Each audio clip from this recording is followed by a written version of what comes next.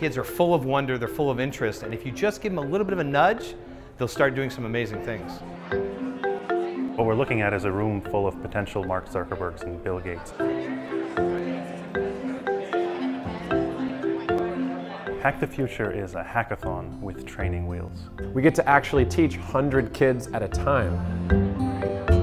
Really gives the kids an opportunity to play with things that they would never play with otherwise, and that lets their curiosity take over. They have different stations you can do. You can like make a circuit, you can solder circuits, pretend to hack the computer, design web pages, make games using different programs like Scratch and Unity. Microsoft is actually the developer of the original technology behind the Unity game engine which we're teaching, which is called .NET. It turns out to be a really good technology for making games.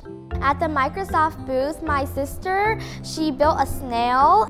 They're really fun to make because you make them out of grid paper and you use a box knife and a hot glue gun. You build a kind of a robot design out of that, and then we can mount that onto something that you can do with the microcontroller so it'll drive itself around.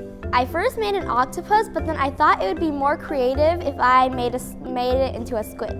So I just made a squid. I am planning on coming to this event as many times as I can. So far I've been to all 3. I think one of the things that I think is really impressive is seeing young kids explore areas that they know nothing about. We're hoping to inspire the next generation of technologists.